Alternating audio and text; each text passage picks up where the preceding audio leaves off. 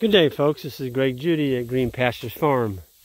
Today, Isaac and Ben and Connor and I, we've been working down here most of the afternoon, morning and afternoon. We had Johnny come in here and push out a bunch of old, what we call junk trees. There were honey locusts, there were some river birch, and some sycamore. And I left the walnuts and the oaks, and there's a couple ash trees in here. I kind of like them. They say they're going to get chewed up by the ash borer, but so far they're making it. Anyway, this is Dave and Sue's farm, and this is a leased farm. And this cove right here has basically been taken over by nuisance trees. And so we had Johnny come in here just with a skid steer. I know it's hard to believe that he pushed these trees out with a skid steer. I mean, I want to show you the trunks on a couple of these, or the root wads. But he's a determined guy. I mean, a tree doesn't give. Johnny just kind of goes after it. And he takes the bucket on that skid steer and he actually cuts the roots at the base. And once he cuts those roots, and he puts the skid steer bucket up here on the side of the tree right there. And I can actually get a log out of that one. I might get two. It's easy to get. I just whack that one out and put that on the sawmill. But anyway, it's a pretty nice bottom down in here. And at the far end, there was always a nice little grass bottom back here, but all the rest of this has just been taken over by trees. And so we rolled up the fence. We have a 2-wire high tensile fence right here. There's one of the corners.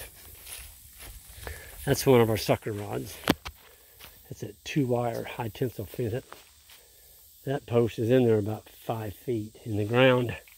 Anyway, you can see all the hay. We took the Greg Judy bale unroller that we used to unroll hay, and we brought some 2-year-old hay down here. And boy, it was hay that was baled past maturity, so it has a lot of seed on it.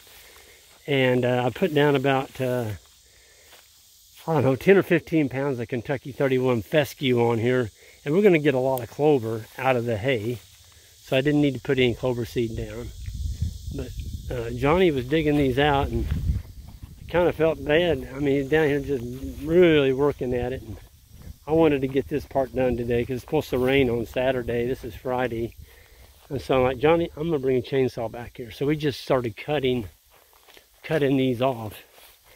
And there's no grass under a sycamore tree. None. It kills out 100% of the grass. Part of it is the leaves are so big when they fall on the ground, they just kill the grass. And so we left there's some walnuts there. There's 1, 2, 3, 4, 5, 6. There's some oaks. We left some good trees, but the deer hunter owner, one of his deer stands is right there, and he's got another one on that corner over there. It was so thick in here that they really couldn't see anything if it did come through here. And so now with this seeded, we're going to have basically a food plot in here in a couple years. This will just be gorgeous. We did this on another farm, and in 2 years, now this hasn't had any lime on it. I'm going to try and get a lime truck down here and put about 3 ton on this just to kind of get it kick-started. And after that, we shouldn't have to do anything but unroll hay on it in the wintertime to keep the fertility in there. And somebody said, well, you know, you don't ever put anything back on the land and you're selling cows off the land. You know, you're kind of depleting the minerals. Well, I guess that would be right if you weren't buying hay. But, you know, we buy hay. We have a hay contractor. That's what he does, is he makes hay. And so we keep him in business by buying it. But it's beautiful down in this bottom. The grass, we had the cows in here about, well, it was the same day the Fit Farmer was down here. So you can look back to that video. That's when they were here. Probably been, I don't know, 2 weeks ago maybe? Something like that. Anyway, I'm going to go up and show you where the boys are at. I just got through seeding it. And then Isaac came down this hill with a big round bale, and we had Johnny make another road going up this hill over here, because in the wintertime there's a ridge up here we call Cedarless Ridge, and we can't get a bale up there very well, and, you know, a big round bale. Anyway, I just saw Isaac climb that hill with Connor and Ben both sitting on that 500 Honda, and it never slipped, man. I mean, that thing went right up that hill. And here was a mud hole. We had a big old depression right here, and so I had Johnny get a bunch of dirt, and we filled this all in, and I seeded it, and had a great big old nasty thorn tree and a sycamore right there. We knocked that out. We left the oak, and it just made it a beautiful opening right here now. And we got a gate that we'll be closing up there, and then we'll go up here to Cedarless Ridge if I can get up here with one hand. Yeah.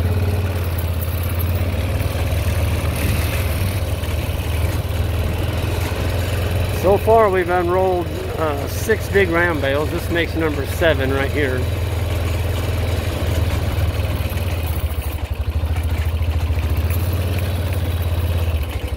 I mean, those young men are getting after it now. So this was put down at about 20 pounds of seed per acre right here. Johnny just put this in about 30 minutes ago. God, that's a nice road now. We used to have to go around, and it's bumpy and hilly over there. And tell you what, if it was very muddy, you didn't get up there. Isn't this pretty up here? The cows were here about 10 days ago, and I hadn't mowed this for about 3 years, and the autumn olives have really come in here, and a lot of people are having trouble with me when I pronounce autumn olive. So think about autumn, the season is autumn, and then olive tree, autumn olive. That's what I'm saying. And the way I say it, I can understand why people could get confused, but we have a rash of autumn olive trees trying to take over, and we have to just stay on them. So right there's one that I got. There's the stump. And it will be back, but you know what? About every 3 years I just clip it off. It makes really good deer feed. And we had this lined. We had a lime guy come in here just Wednesday, and they stockpiled it. We had it spread. This hadn't had any lime on it for 18 years. I think we got this farm in 2000, might have been 2002, 2003. Dave and Sue. But see, if you don't put this hay on this hillside and you get a big rain, even though I put 20 pounds of seed on it, it's not going to come up. But it will now. We got all this carbon in here. All we need now is a rain to kind of seed it, and then, you know, get it seeded. S-E-A-T-E-D, seeded. And once it gets a rain on it, and you get a wind, it doesn't blow the hay around anymore. It just makes it stay in place. But Johnny took all that brush and he put it right down in there.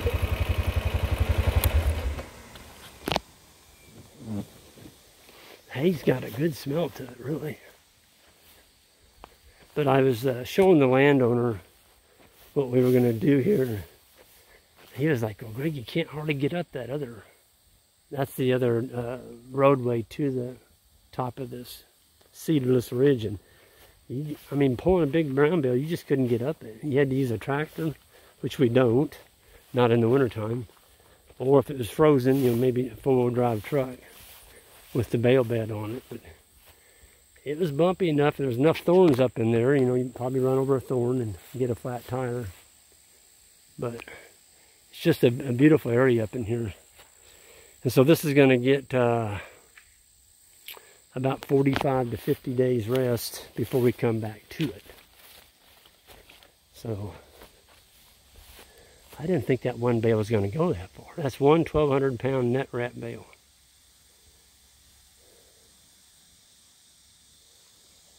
I'm telling you what now, those 3 young men, I did a boo-boo.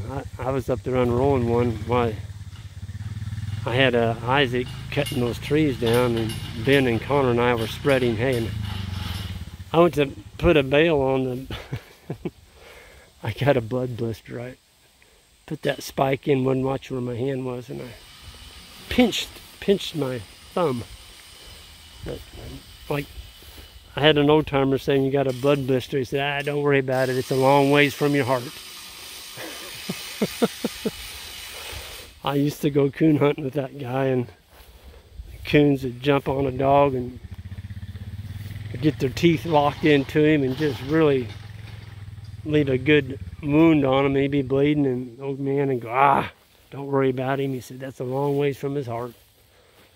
That was what his saying was. And he'd get home, he'd put a little bag balm or salve on him, and next day the dog would start healing. But this is going to be exciting to see how all this comes up. We gained, well, that bottom down there was basically lost, and so we gained about an acre down there, and still got some thorn trees and things to go on this farm. But landowner, he's excited, and it's pretty neat. Dave is a loyal, he's the owner.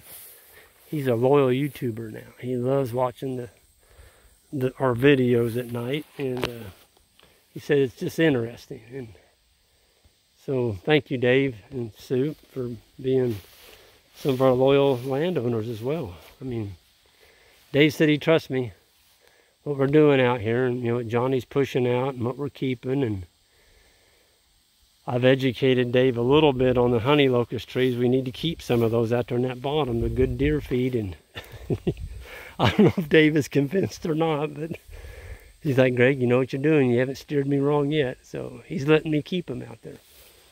And they are. They're good deer feed, the pods. And they make tremendous shade trees, and they grow quick. They just got one little deal about them. That's the thorns. You just got to learn to live with the thorns. So we can do that. Anyway, I'm going to go ahead and get out of here. And somebody asked the other day on YouTube what kind of seeder we use, and that is the one we use right there. That'll hold a bushel of seed, and you'll notice how I've got the rack. I just took a couple U-bolts right here, and I say couple, there's 4. There's 2 on the back, and there's 2 on the front, and then I have hot wires going right in here. Take the seat off. Check that out. So when I pull the seeder off, I just undo those 2 clippies. I don't have to mess with my battery, taking the cover off, taking a terminal loose and all that. You just pull those 2 apart, and then your 4 U-bolts come off. I can put this on in about 5 minutes, and I store this in my shop. I don't want to leave it on the 4-wheeler because it's got an electric motor on it, and when you got this on here, it's hard for well, you can't pack anything on the back of it because the cedar is right in the place where you would strap something on there. But I love that thing, and I love it being elevated. When I bought this, it had a bracket on it that made the cedar set all the way down here. I mean, literally, right back here on the back.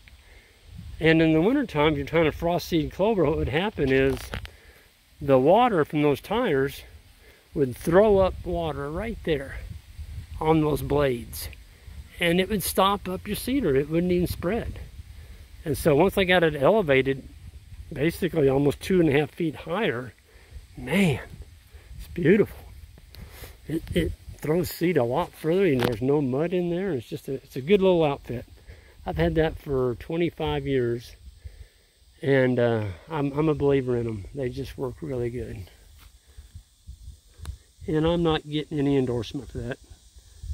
Maybe Herd Cedar will see this, and they'll send me a gift card for a steak dinner or something. Anyway, everyone, I'm going to get out of here. The boys are done, and they're waiting on me, and we're going to call it a day. And I'm taking the boys to the fair tonight. We're going to have some barbecue, and I'm going to play some 4-point pitch. They got a pitch tournament tonight, and I grew up playing 4-point pitch. I love playing pitch. Anybody that's played pitch with me, they know it. I'm kind of crazy about it. Anyway, it's a great game, and I've been playing it since I was 7 years old, and you know how it is. You grow up playing a game like that, it's kind of part of your heritage kind of deal. Anyway, I'm going to sign off, and everyone, don't forget to hit that subscribe button on the way out, and we'll see you next time, and have a great weekend.